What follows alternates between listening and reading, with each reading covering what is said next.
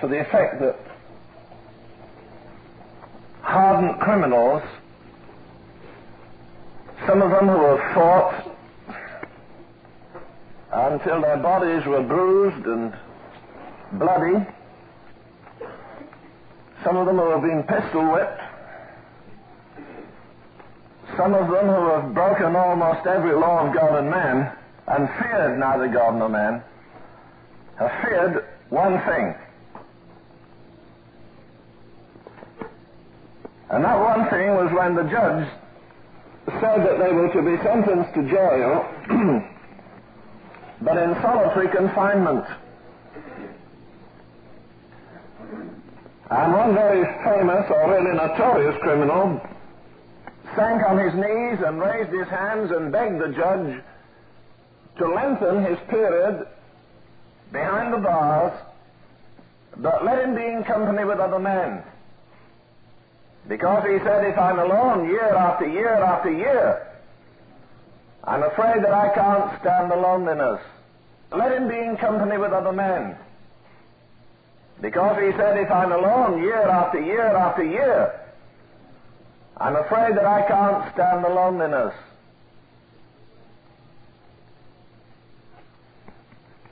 Prophets are a strange breed of men. They're God's emergency men for crisis hours. And the price of being a prophet is that a man has to live alone.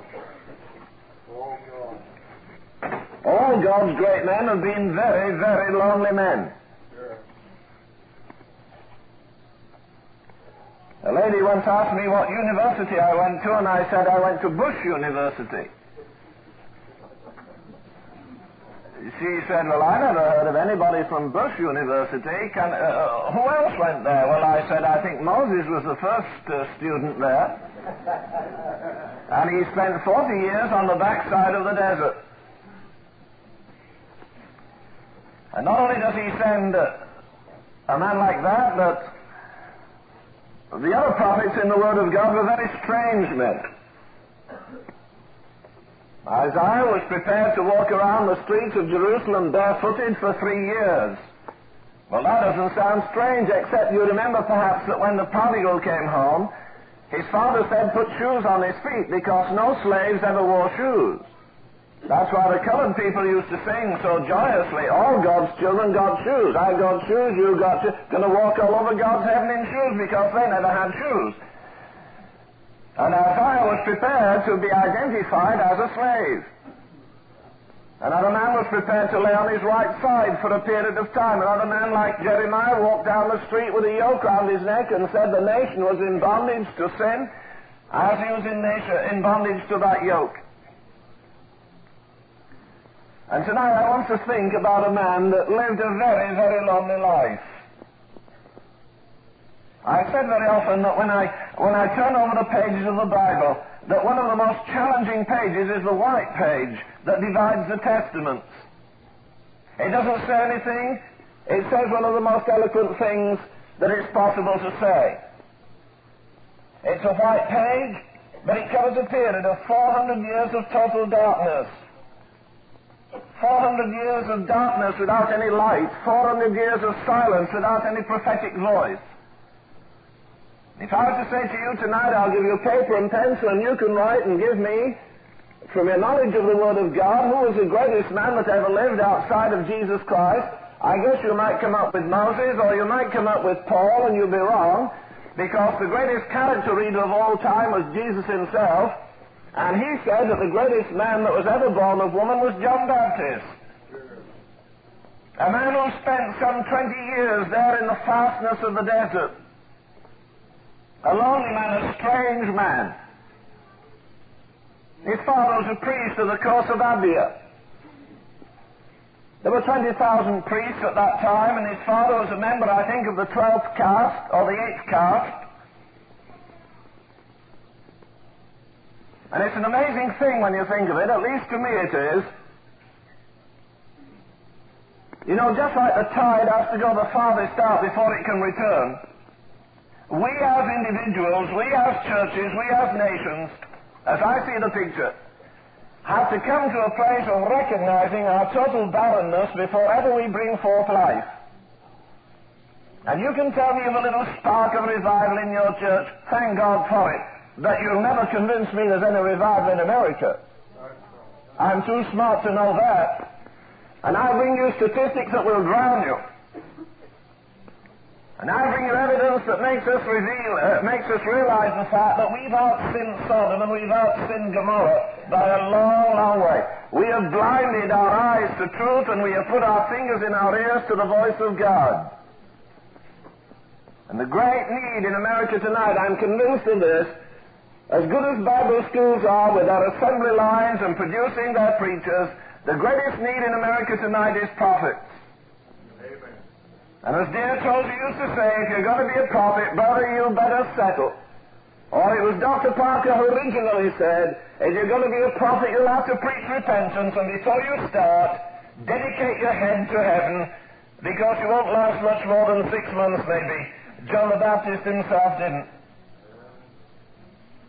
This man's father then was a very wonderful man, and he had a very wonderful wife. But she was a barren woman. It was a barren woman that brought to birth Samuel. It was a barren woman that brought to birth an amazing man by the name of Samson. It was a woman who one day was no longer magnetized by her beauty, was no longer fascinated by beautiful garments, was no longer adored or interested in the adoration of the people, because unquestionably she was the queen of the tribe. Well, one day she came and threw herself in prostration, and I think with tears that had marked her face, and her hair no longer beautifully done, and she fell down before her husband and said, Jacob, give me children or I die. And I say to you with all the power of my ransomed being tonight that I think the time has come when we change Patrick Henry's wonderful cry, when you remember he said, give me liberty or give me death, that if you've got an ounce of Christ in you, this is the hour to say, give me revival or give me death. Amen. Because if we can live without revival, then we're not where God wants us to be. Amen. Our brother spoke a searching word. I wish you'd heard it this morning. Get a tape. If you don't get any of mine, I wouldn't care. But get that tape that our brother preached this morning. That message on Hosea. Brother, that skinned us alive and hung our hides out. That brother showed us, Brother Conrad Morel, whose book is on the table there, he showed us, I believe, exactly where the nation is today. And the judgments that are going to fall if we don't get revival, and maybe it is not an alternative of Christ or chaos, but Christ and chaos. Not revival or revolution, but revival and revolution.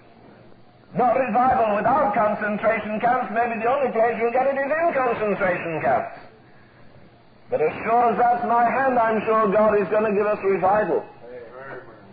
And this man had prayed, and his wife had prayed. And they desired that God would give them just one thing that seemed very natural, but she bore no children. The husband was given a very wonderful privilege, because only once in the life of a priest did he go into the temple and minister in the way that Zacharias was ministering on this occasion. After all, there was a long line of 20,000 priests, and most of them wouldn't get in on it anyhow. And so just once in his priestly life, when at 9 o'clock in the morning on the temple porch of Herod, because Herod financed the building of it, some men stood with their trumpets to heaven and sounded a blast, and the court opened its doors, and the priest went down the aisle there, and as he went down, nervous, under the burden of his garments, doing something that was unrehearsed, doing something he would never do again, he walked up there to the front of the temple, and as he walked there, I believe nervous. I believe he was maybe just shaking from head to foot. And lo, behold, as he got there, right to the side of the temple, there was an angel standing there. Well, don't you think some of you preachers would be startled if an angel came and stood at the side of you next Sunday morning while you were preaching? I think I might. And as soon as he saw the angel, his nervousness was intensified, and the angel said, "Fear not. I am Gabriel."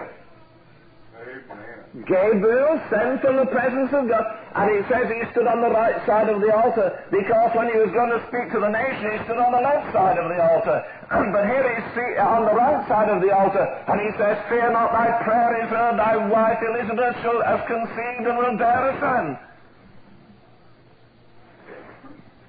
You know, I think that some of the greatest shocks you and I could have would be to have our prayers answered. We're so used to praying and nothing happened that if they got answered, we'd be startled. My wife is going to bear a son. Yes, she's going to bear a son. And he should be great in the sight of God. The man couldn't believe it, and because of this, you remember he was smitten with dumbness. And eventually they brought him a pad and a table, and he wrote, and he said what his name was going to be, and they said, "Well, there's nobody of this name. Surely you'll call him by some other name." It was of this little child that Jesus said he should be the greatest man that was ever born of woman. And when this woman was pregnant with this child, she went to see a cousin who was pregnant, and immediately she got into the presence of Jesus. I'm going to stress that, not until that. Immediately Elizabeth came with a child in her womb and got to Mary with a child in her womb. Then the child leapt within her womb, and it says, and this is the wonder of the whole thing to me, it says that Zacharias was filled with the Holy Ghost. It says Elizabeth was filled with the Holy Ghost. And it says of John Baptist, what it doesn't even say of Jesus, that he was filled with the Holy Ghost from his mother's womb. What an amazing thing. Everything about this is all according to a divine plan, moving in the realm of the Spirit of God. You see, I discovered something afresh today in reading this, and I thought it was very beautiful. I'm convinced, you may be convinced otherwise, but I am convinced there never has been a supernatural birth either of an individual or revival without prayer. Amen. And it says here in the 37th verse of the 2nd chapter of Luke, there was a widow of 84 years, and she departed not from the temple, and she was over 100 years of age. Come on now, you pretty girls at 40 and 50. She was over 100 years of age. She didn't depart from the temple. She stayed in the presence of God with fastings and with prayer in the night and in the day, and she was praying for deliverance to come to the nation. Think of this amazing man, Simeon.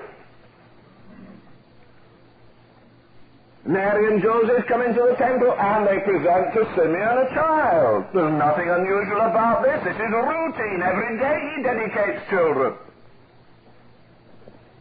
And suddenly as he dedicates his child, suddenly he says, "My God, here is the salvation of the nations."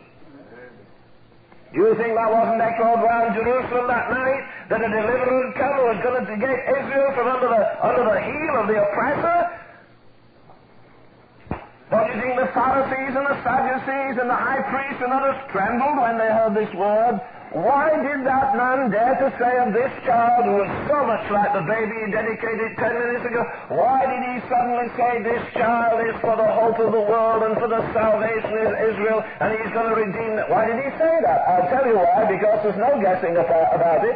It says in verse 25, the Holy Ghost was upon him. It says in verse 26, it was revealed to him by the Holy Ghost, and it says in verse 27 that by the Spirit he came into the temple and took him in his arms and blessed him and said, "Now let thy servant depart in peace." And the Holy Ghost never makes a mistake. Amen. Amen. He was led of the Spirit. He gave utterance. He prophesied in the Spirit. Amen. And the Holy Ghost was yet poured out. Yes. He says, "Here is the child. Here is the desire of all the nations." For after all Old Testament prophecy terminated in the womb of the Virgin Mary, and all New Testament prophecy was born in the womb of the Virgin Mary. This Christ was the fulfillment of the old, and he was the fulfillment of the new. Amen. And then we know very little about John Baptist. He went into the wilderness until the day of his showing forth. Oh, I'd love to have heard John Baptist preach, wouldn't you? I'd like to have seen this man when God says, "John, you've been here 20 years now, you better go out and preach." I told you this morning it takes God 20 years to make a man. It took him 20 years to make John Baptist, and then he preached for 6 months. You boys went to Bible school for 6 months and been preaching 20 years. No wonder you're dry. You better go back. Go back to the wilderness. Go back to the desert. Get into the loneliness. There's nothing on God's earth like silence. Just take your Bible, forget everything and everybody, and shut yourself away till that you have a new revelation from God himself. And John came. Oh, I'd like to have seen him. He was a strange man. He didn't wear any clerical attire like in our country. All the preachers, Pentecostals or Presbyterians, all wear their collars backwards way, because most of them are going backwards way. But anyhow, they wear clerical attire. But he had no distinct garments. The priest would go down the street and they would say, there's the priest and there's the high priest. They wear the distinctive marks of God. But John wore no strange garments. He was strange by the fact he wore only a leathern girdle around his loins. That was his strange dress. He was no gourmet. He didn't go through the long menu and say, well, I don't know, my jaded appetite, there's nothing. You sure you don't have shrimp with a special dressing or something? He just caught the flies as they were going past, the locusts. Pulled the wings off and put them on a hot rock. He had locust burgers every day. Breakfast, dinner, and supper. Amen. And all the prophets had honey, and Jesus ate honey too, and John Baptist had honey, and the prophets in the Old Testament had honey. Samson ate it. It's true that wherever honey goes, no germs ever follow. It's one of the greatest food you can get. And John Baptist had it. Strange in his dress, strange in his diet, strange in his doctrine. But I don't care how you measure this man. Sometimes we think he's kind of an errand boy, just opening the door to let Jesus in. Look, you do a bit of research and you'll discover that John Baptist was a preacher and a prophet in his own right, and he preached no less than 29 different points of doctrine in the slight evidence that we have in the New Testament.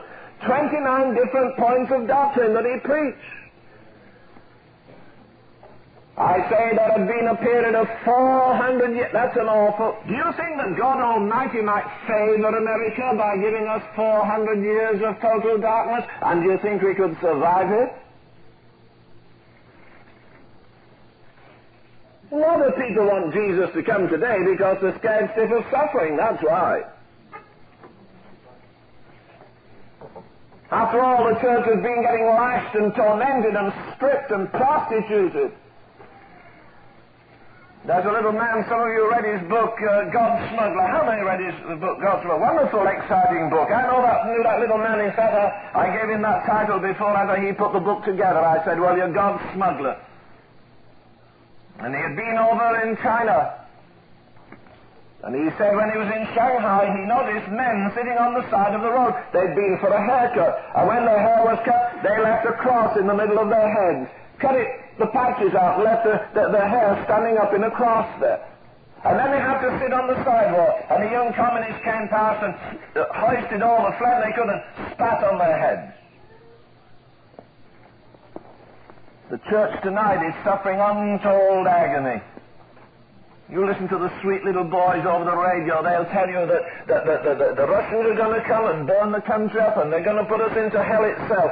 But you know, you little darlings, you've been so faithful, you're so thin with your fasting, and your homes are so poor and poverty-stricken, and you haven't 2 dimes to your name, and you're so stricken and helpless, that just out of His great mercy, the Lord's going to rapture you out of it so you won't have to suffer one little stroke. All the suffering is for the Christians in Russia and the Christians in China, but nobody in America is going to suffer because we're the most faithful people on God's earth.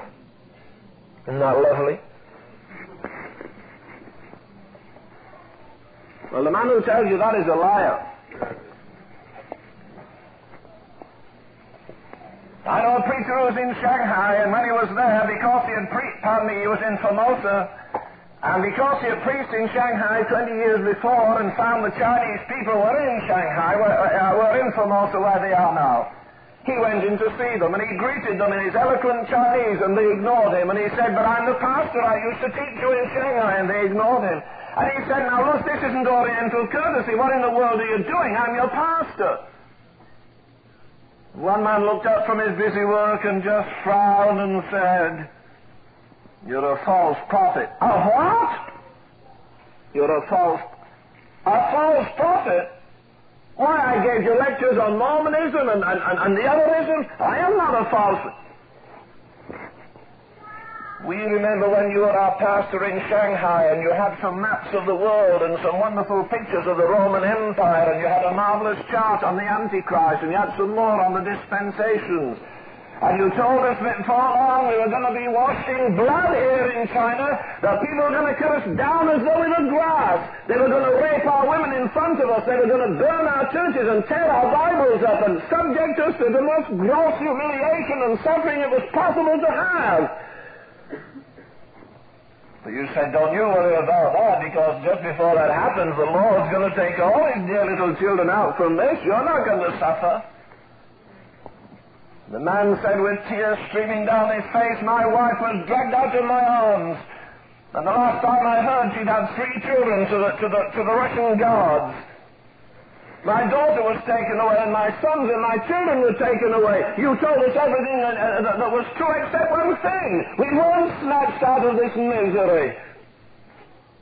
The Lord didn't spare us. We're living in anguish and suffering." "Oh, we're living here now in a little bit of ease and comfort, but there's nothing that can bind up our broken hearts. No money, no creature comforts. Our wives are gone, our children are gone, our churches are gone, our homes are gone, everything is gone. You're a false prophet. We can't listen to you. You better watch it, preacher, because one day you might go in a concentration camp and some of your church members spit on you for saying the same thing." It's easy to stand up and say excitedly, "We glory in tribulation, in infirmity, in necessities," and you go home and have a steak dinner this size and put your feet up and watch the Rams play Sunday afternoon and feel that you've really got another star in your crown because, well, very reluctantly you did go to church Sunday night. Not many people do that, you know, and that really proves I'm a saint. Sure does. Oh, brother, we're heading for trouble, I'll tell you. God let these dear people, the darlings of his heart, he let them go into captivity for 400 years under Pharaoh. And then they went in and out of captivity. You'd think they'd learned the lesson, and they didn't, and then they have 400 years, and God never speaks. 400 years, and God never moves. 400 years of ritual and formality, of sacrifice, and all the ritualism that they went through, that somehow it was a form of godliness. And God decided to upset the apple cart, if you like. What did he do? Send a legion of angels? No. He took a little man a baby out of the womb of its mother. He separated this man and he educated him in the Spirit and sent him into the wilderness. And he came out and he had no forward man and he asked for no program and he wasn't seeking prestige and he didn't beg for anybody's power and he didn't find some secret way of promotion. If you'd walk down the desert there, you could hardly tell the man the color of his skin. He was sunburned on the inside and fire baptized on the inside and fire baptized with the sun on the outside. And you can almost see the way he'd gone because his tears were rising like steam off the ground. They have broken my laws. Sure. You see, we think if we're really blessed and successful evangelists, you get a bigger home, a bigger car, more prestige, and brother, you feel good because now you can buy $150 suits, whereas you wore $30 suits not too long ago. Yeah. But brother, if you moved up with God, I'll tell you what you do. Your heart's more broken now than it was when you started 10 years ago. You see the nation going downhill more rapidly than she's ever gone before. Prostitution is increasing, crime is increasing, immorality is increasing, lawlessness is increasing. And in the richest, most comfortable country in the whole world, We stink in the nostrils of Almighty God tonight, and England is equally true. It's equally true of England as well. The prophets were men who walked with God. They felt like God. They saw like God. They wept like God. They yearned like God. They've no satisfaction in seeing the beauty of the temple, the ritual, the formality, all the things that they went through. No. God has gone from them. And our brother emphasized that this morning. The Spirit of the Lord departed from Samson, and he wist not. And one good Baptist preacher said to Dr. Tozer, he told me this himself, he said, Len, a Baptist preacher said something the other day that shook me, but I think he's right. He said, if God withdrew the Holy Spirit tomorrow, my church would function just the same. We wouldn't even know that he'd gone. We keep up the formality. The money is coming in. People are nice. One or two come to the altar. But oh, what a difference when a man gets a heart that craves for revival, that longs that God will make bare his arm, that the whole nation will have to acknowledge.